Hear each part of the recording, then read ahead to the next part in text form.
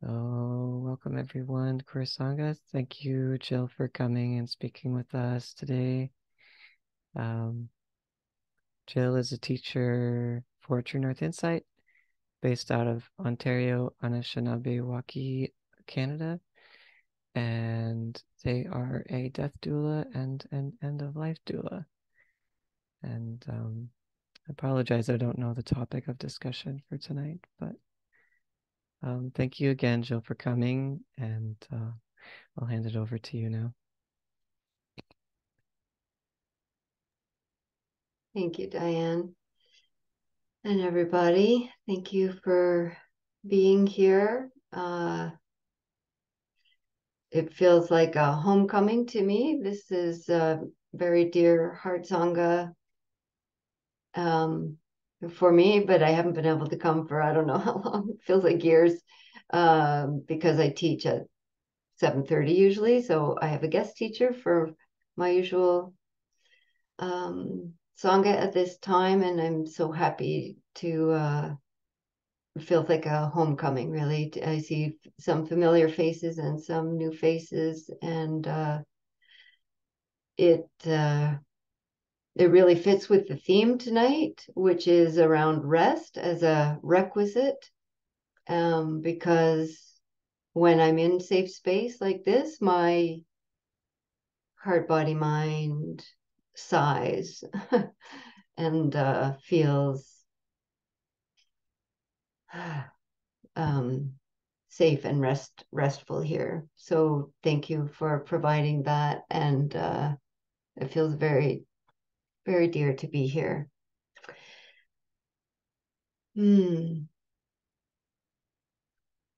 So I might just jump into the topic, and then I'll be popping some links into the chat, and in the YouTube recording, we'll put the links down below for you as well.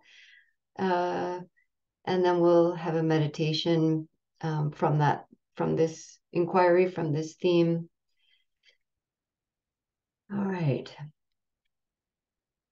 So the topic tonight, putting a title on things, is rest as a requisite.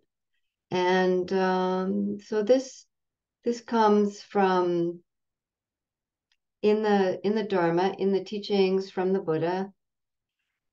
They came from an oral tradition, shared through oral teachings. And so these teachings were often formulated into numerical lists.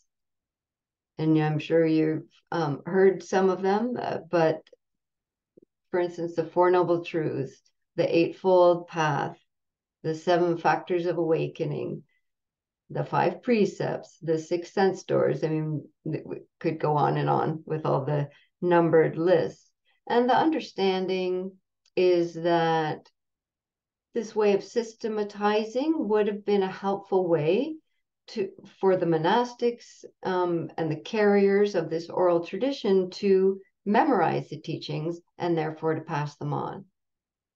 And so all this is to say that one of the lists that you might not have heard of, it's not brought up as often as some of these other ones that I first mentioned. By the way, if you don't know any of those lists or have that doesn't matter at all for the context of what we're going to explore together tonight. Is just a context. So one of these lists that isn't talked about very often, I don't think.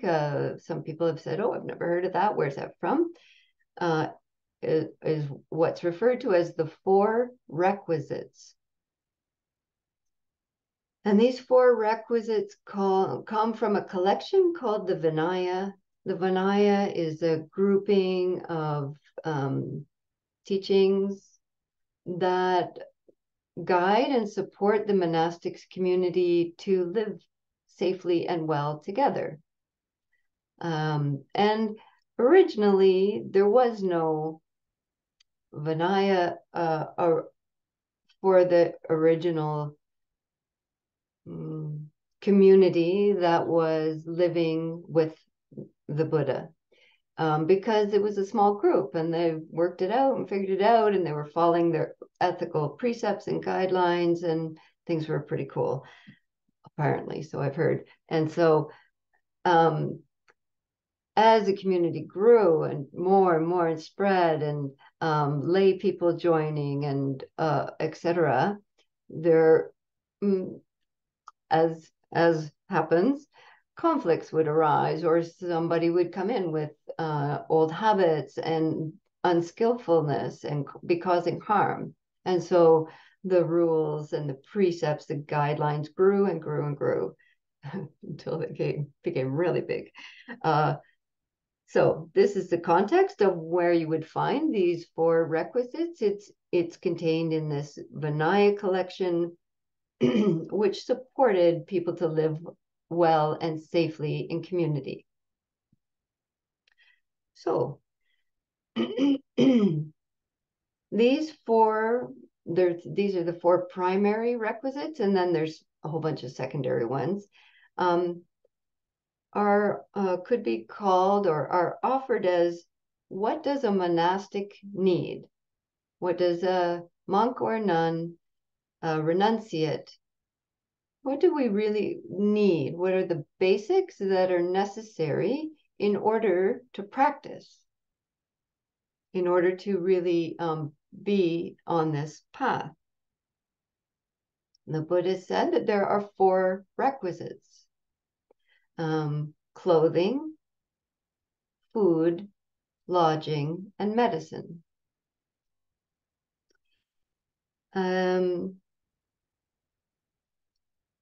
So I'll just read you what the context is in that monastic context there. So it's written and from the oral tradition. Properly considering the robe, I use it simply to ward off cold, to ward off heat, to ward off the touch of flies, mosquitoes, simply for the purpose of modesty and covering the parts of the body, because at the time there were and still are, what's the word? Renunciates that would practice without any clothing, and that was part of their practice, and that wasn't the tradition here. So that's the use of clothing, is really just to keep the body warm and protected from exposure to the sun and bugs and modesty. And then for food, in this case, it would be alms food. So what a monk would, in their alms bowl, receive that support from the community so that their body is nourished and they can offer the Dharma to the community. Considering alms food or food, I use it not playfully, not for intoxication, not for putting on weight, nor for beautification, but simply for the survival and continuance of this body, for ending its afflictions and supporting the holy life. Thinking, I will destroy the feelings of hunger and not create new feelings of overeating. And I'll maintain myself and live in comfort. So this is what it says for food. Properly considering lodging, I use it simply to ward off cold, to ward off heat, to ward off the touch of flies, mosquitoes, wind, sun, and reptiles, simply for protection from the inclemencies of weather and for the enjoyment of seclusion. I like that part.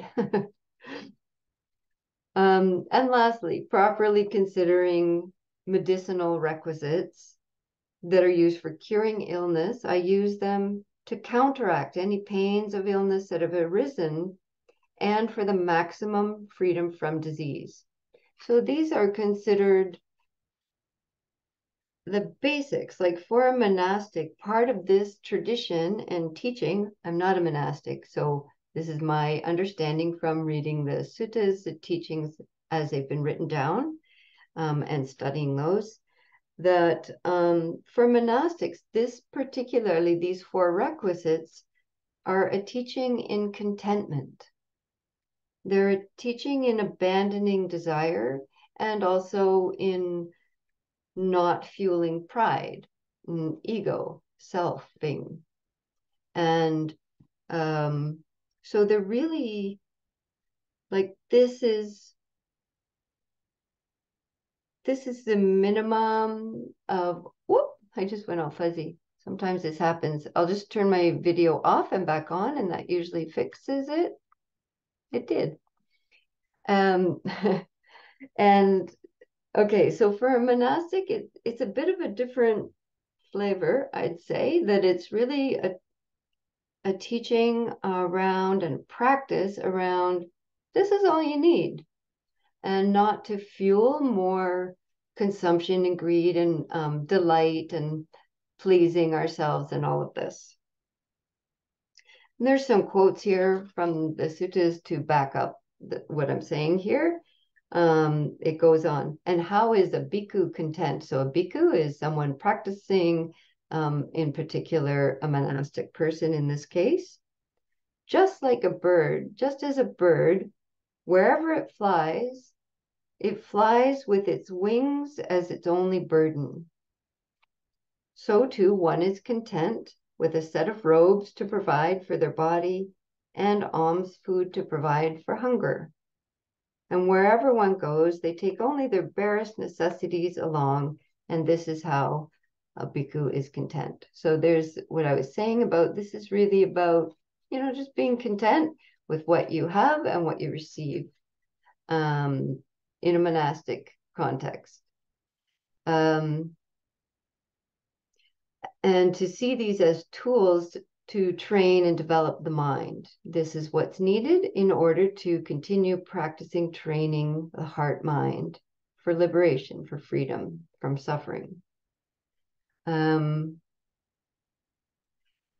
So really lately I've been reflecting more on these requisites of, what does that mean for myself, for us, if we're not monastics? And there's a slight, I think might be helpful to explore a slight different lens on these requisites. So it's not just that's all you need that the monastics are undertaking. This is all you need. But this is what you need. It's a little bit different. This is what we need. So what things are really, really necessary and what things are really necessary. So when we bring a liberation lens to these four requisites, we see that this is what all beings need. And are we expecting ourselves and others, maybe especially if we're meditation teachers, to be able to meditate or to join our sanghas, or when they don't have secure housing, they don't have access to adequate health care, nourishing food. I would also add clean water as a requisite. Absolutely. We could just put that in with food, I guess, but it's not listed. I don't think it could be added. How presumptuous, adding things to the Dharma. So similarly to like the Bodhisattva vow you may have heard of that for the liberation of all beings, we first need the requisites for all beings. That no one is free till we are all free.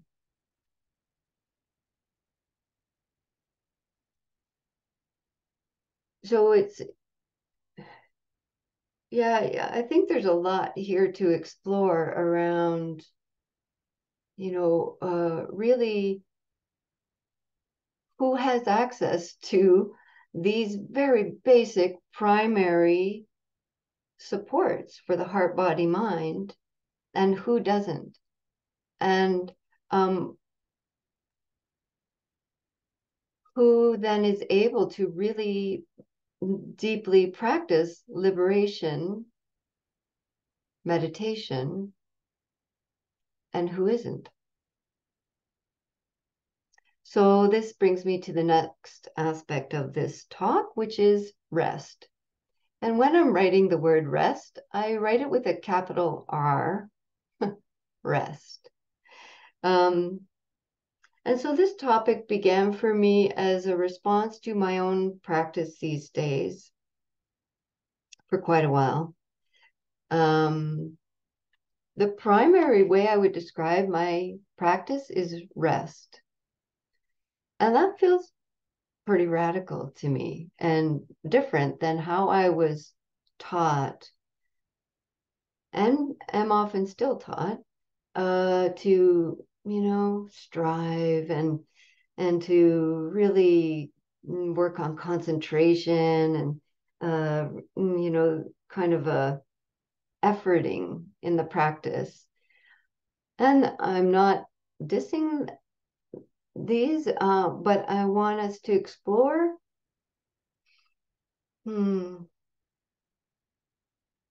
what values have we internalized that are not liberation values. So for me, I notice it's almost like a little inner mantra through my day. Rest, rest. Like I noticed this morning I was, going from piano lesson to pickleball, and I was kind of got home and changed, had a little something to eat, and then walking quickly down the path, and it just shows up as it does through the day. Rest, rest. And so as I continue walking to the car, I didn't get there any later. It was just an internal rest, rest, and just walking instead of that push energy that is part of our capitalist culture. It also shows up for me just as couch time. I just lay down whenever I can through the day. I'm fortunate I often work here from home, or I'm home in between teaching outside and various things. So I can just, when there's a little window, just lay down. It's so great. And I realize not everyone has that possibility. I'm just talking about how it's showing up for me. I just lay down. I'm not a napper. I'm not able to like sleep in the day. It's probably happened a few times in my life, but I've probably been sick or something. But just laying down and doing nothing is so sweet, so sweet.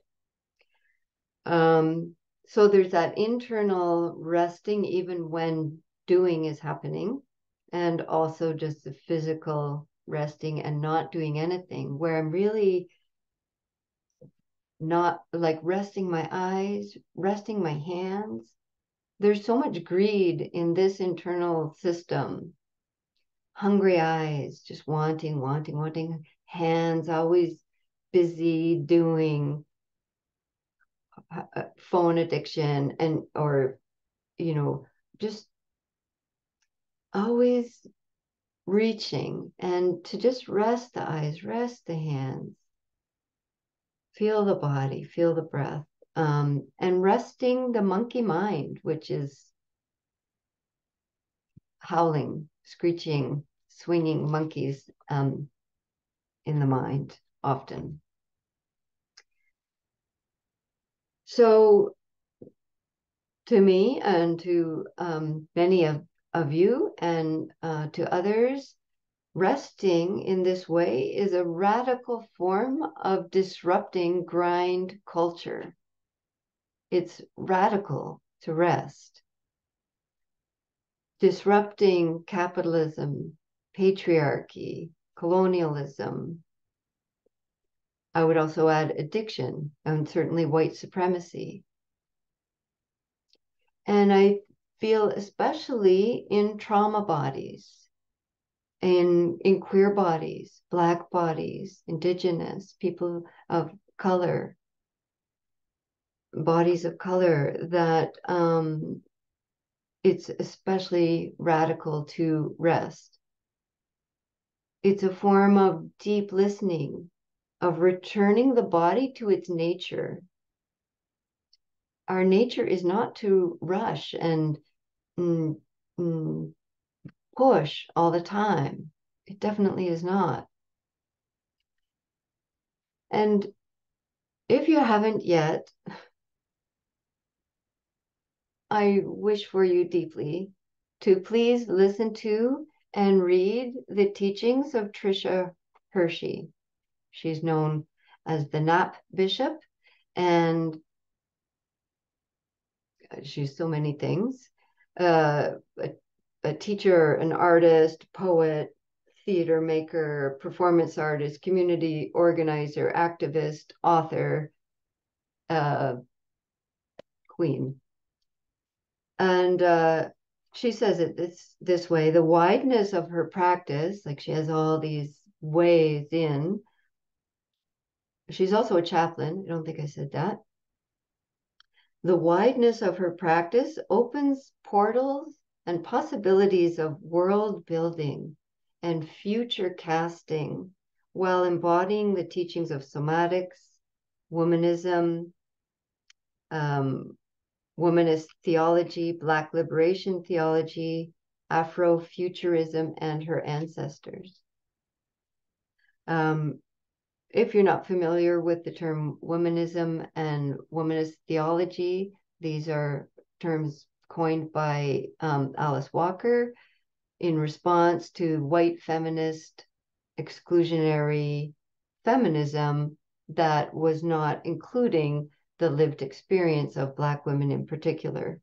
And yeah, so that's the context of this. So Tricia, this author,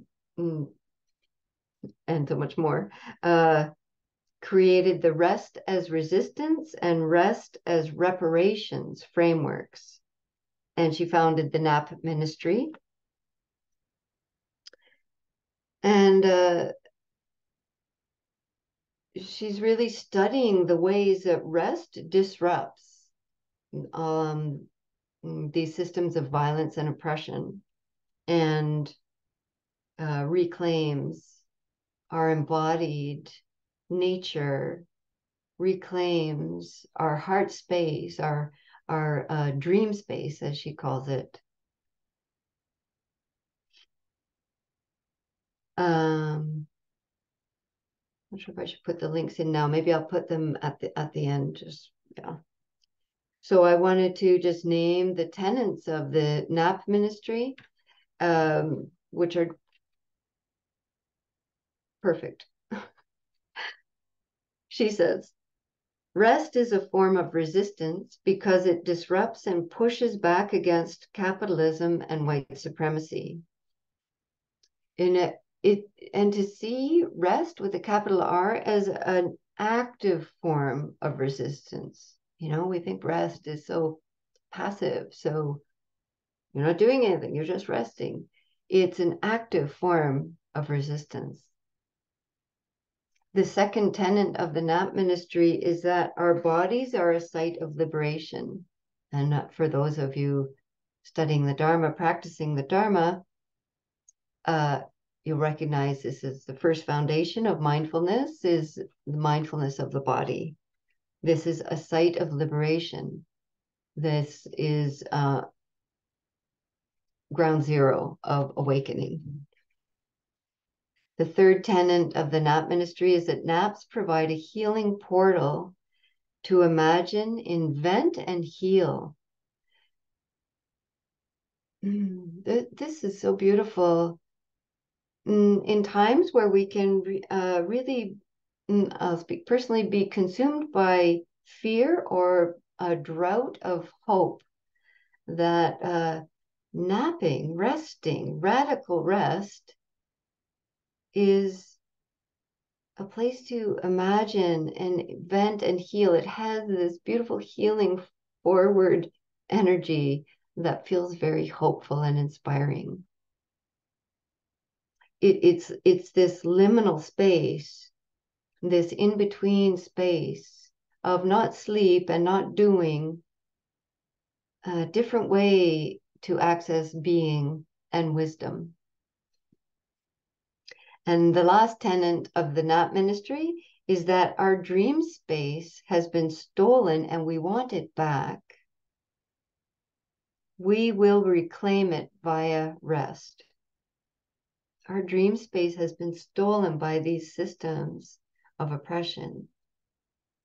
And we want it back, and we will reclaim it via rest.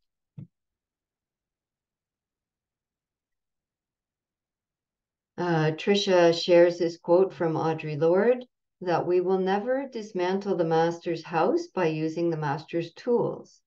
So these tools of greed, hatred, and delusion, the tools of separation and competition that have become internalized through generations, cannot be used to dismantle these systems of oppression. And rest is a way to unplug from that and heal and revision what's possible in our interconnectedness. So my proposition is that I'm not one to change the Dharma. I'm a bit of a purist when it comes to the Dharma, I admit. But I propose that rest may be a requisite. Health, like food, clean water, adequate protection for the body through clothing and housing, and medicine, access to healthcare, and rest. That these are requisites to soothe, to connect, to practice.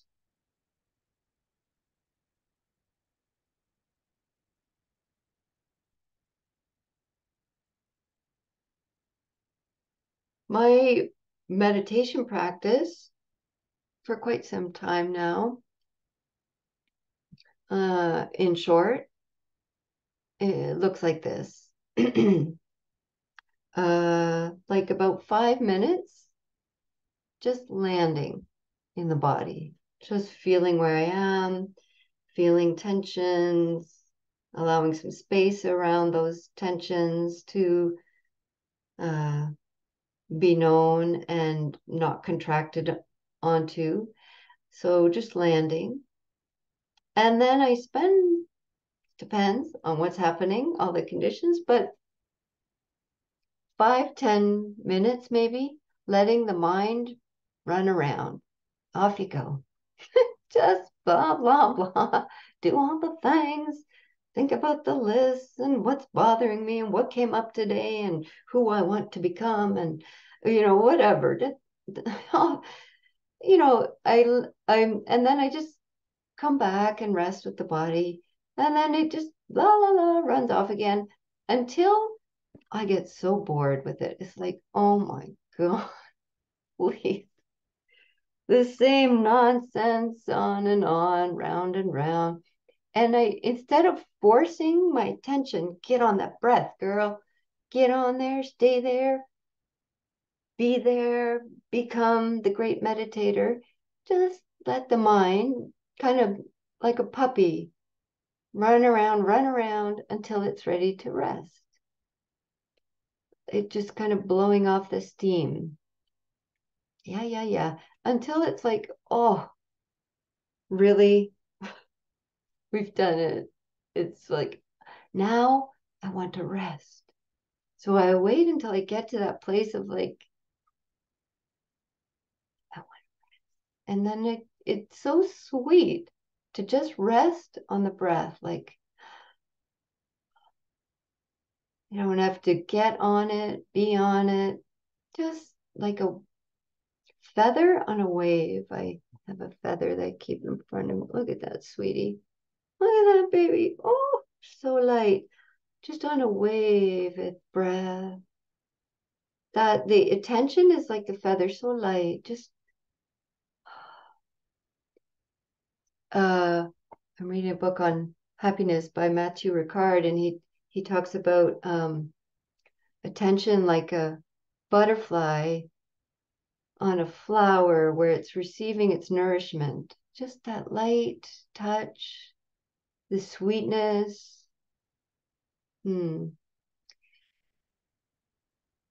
Yeah.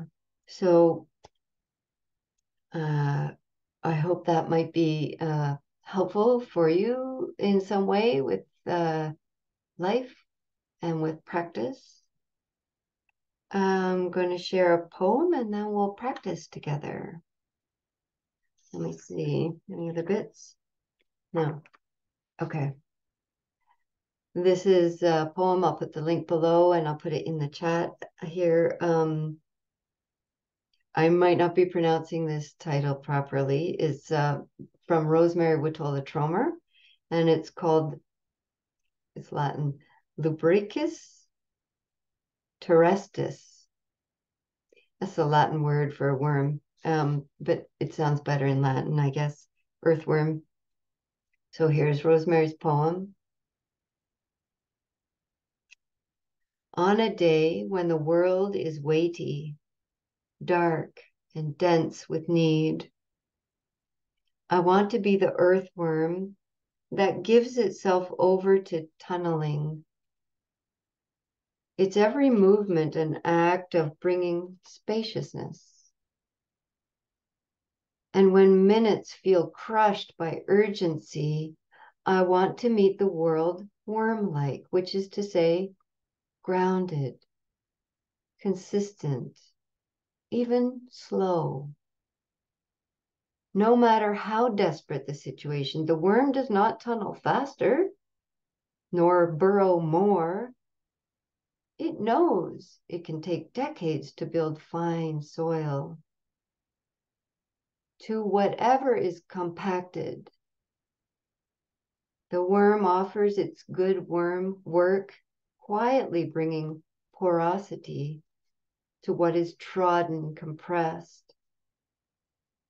So often in my rush to repair, I end up exhausted. Let my gift to the world be my constancy, a devotion to openness, my willingness to be with what is. Let my gift to myself be patience as I tend to what is dense and dark. That's just perfect. I never imagined I would aspire to be worm-like, but there it is. I do. Beautiful. All right. So let's tuck in for a practice. As you do, please consider resting. If you would like to turn away from the computer or dim your lights or get a cushion, if there's a tendency towards striving in your practice, see, what's it like? What if I just cut my heart some slack and rest? All right. So as you're settling, see what helps your nervous system to arrive. Is it helpful to look around your space? As I mentioned, to adjust your space. Is touch helpful? Holding your face or your heart, your belly.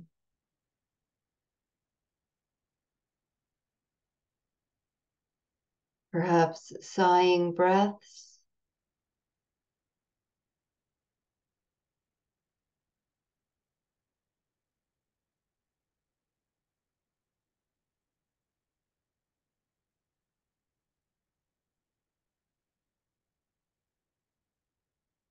And we're just meeting our whole self in this moment.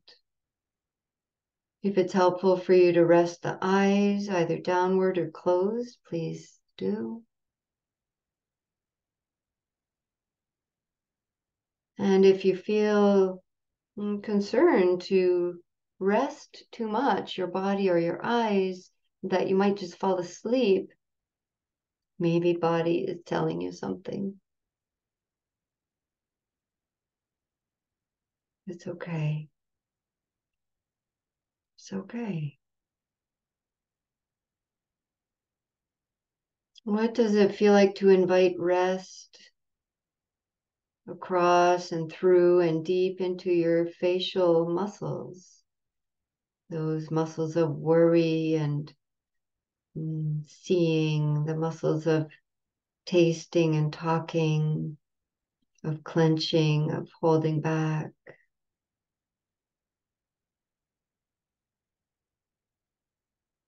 Rest your face as if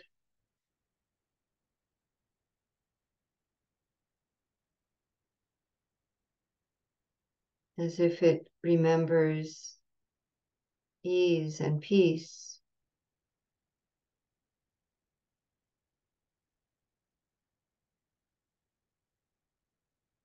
What does it feel like to invite rest down the sides and back of the neck so the shoulder bones feel their gravity, feel their weight?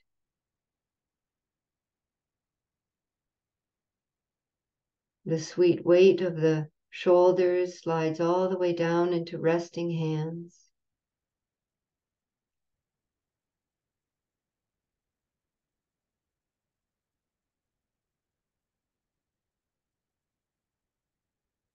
And feeling into the areas of the heart center and belly center where there can be places of heartache, of protection, of activation, and just inviting some space with whatever is there and seeing if some softness can move into that space you've offered.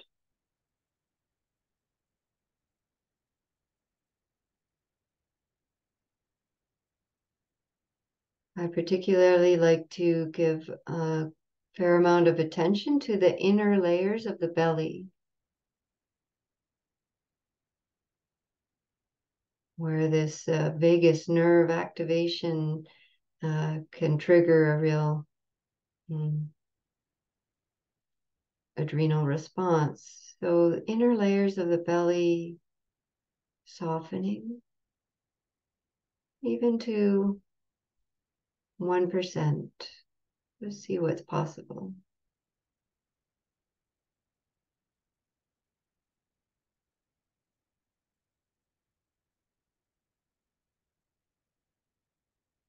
And as the muscles soften, we may begin to feel more weightedness through the pelvis and legs and feet, resting with the earth, not on the earth, with the earth, earth rising up to hold you. Allow yourself to be held.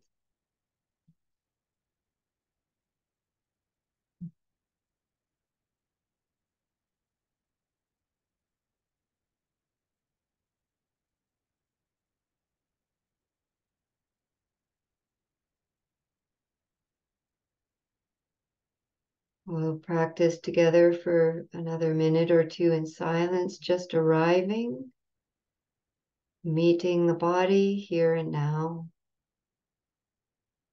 This first foundation of liberation.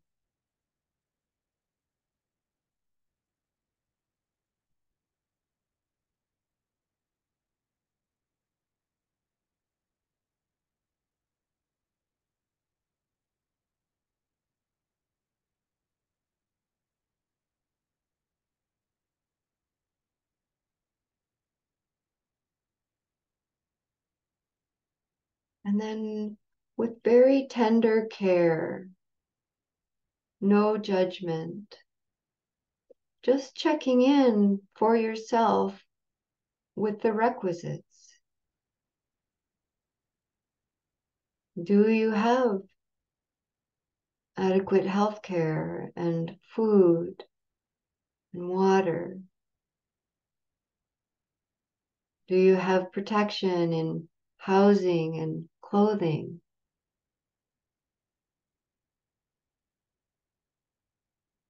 And if not,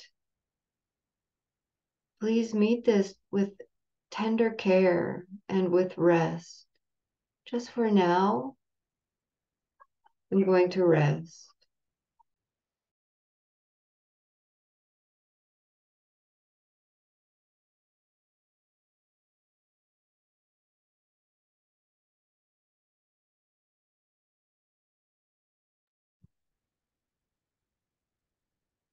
If the requisites are not fully stable and present for you, meeting this with metta, with compassion, may I be safe and protected.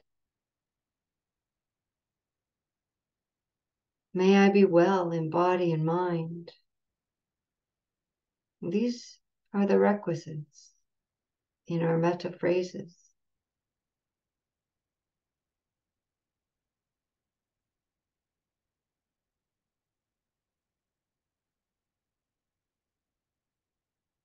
And if the requisites are present for you, to acknowledge that, to know that you have what's needed to practice.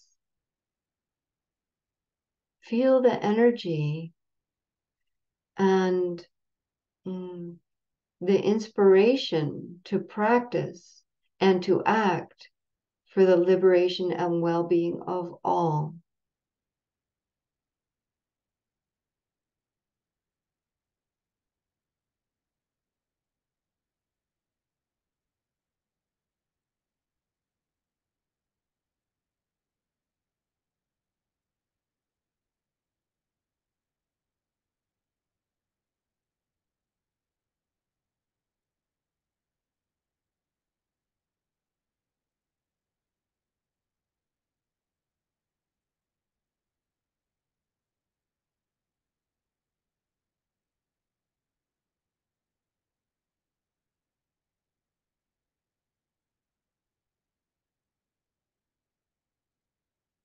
And then you could choose now to stay with metta phrases if you're using them, self-compassion, or just let the mind run around for a bit. Just try to loosen up the reins and just let it daydream and make lists and plans and wander around.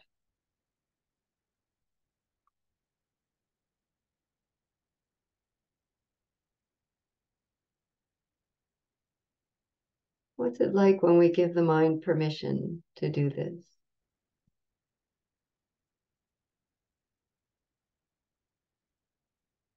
Does part of you think, oh, that's not right?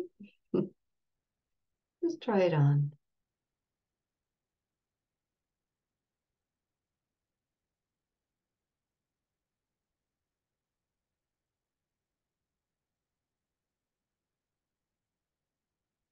If you like, you could sprinkle in a little bit of comparing mind, judging mind, restlessness, doubt, the usual habits.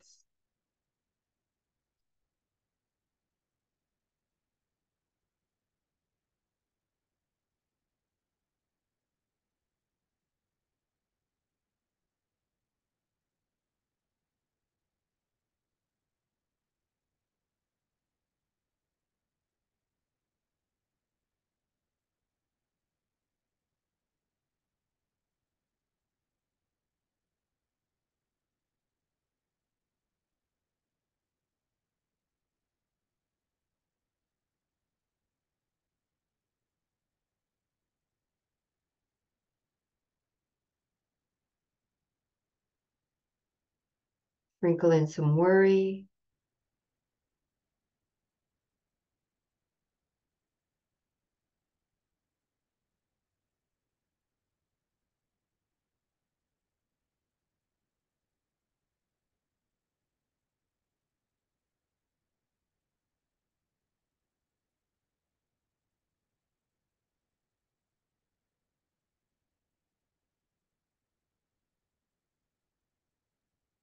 And then when you're ready, when you really feel like, oh, I just want to rest. I just want to really need, the heart, body, mind needs to rest.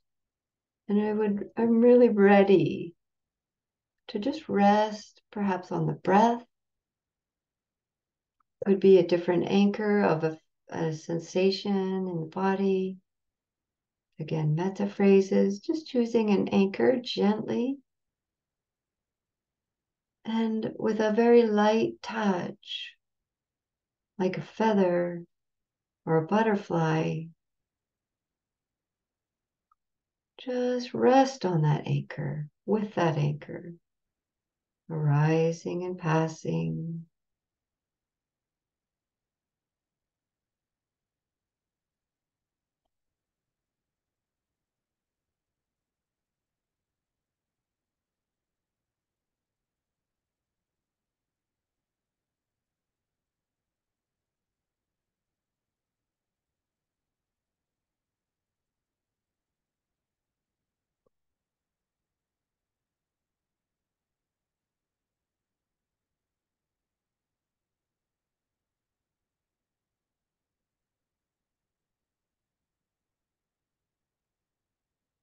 And like a butterfly, at times attention will flit off of the flower and gently comes back to receive that nourishment, that sweetness of resting with the anchor.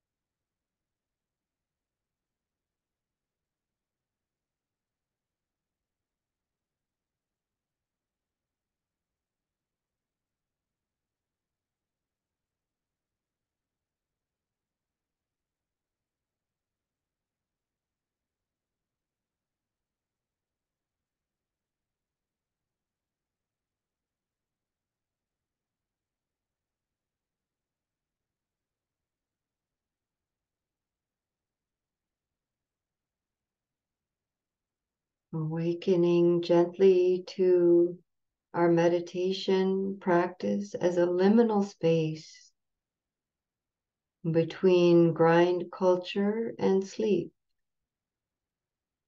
where we practice awakening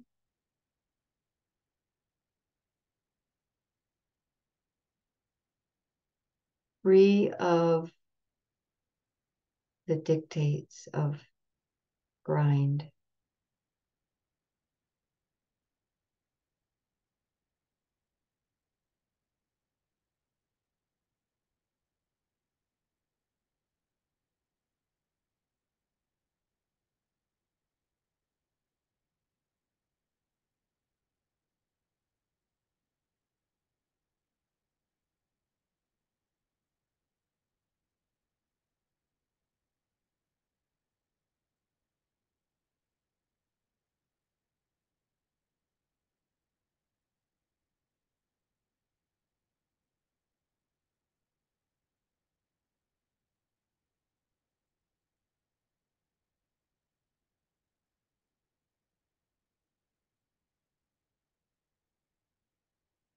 I usually find in the last few minutes of a meditation practice is when it's most fruitful, when you may begin to notice restlessness.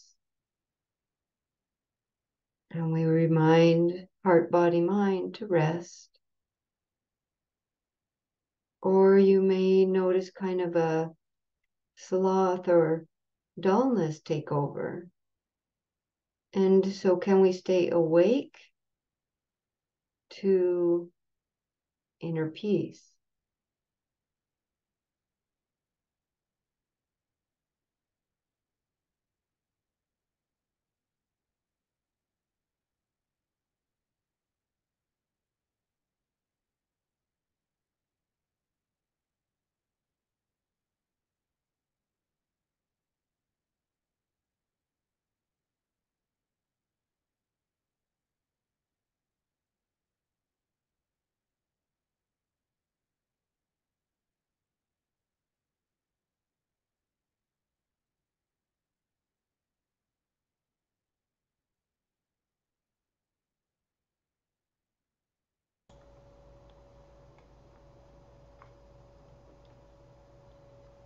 And in a few moments, as you hear the bell, see if you can bring with you this thread of rest, even as we transition from this part of practicing.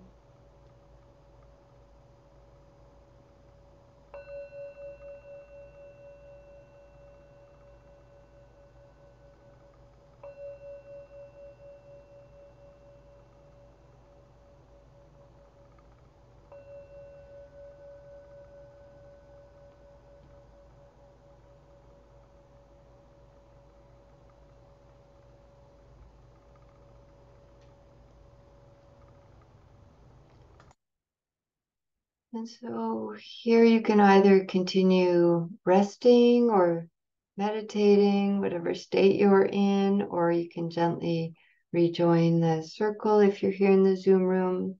Please don't feel any push to do that. It's okay.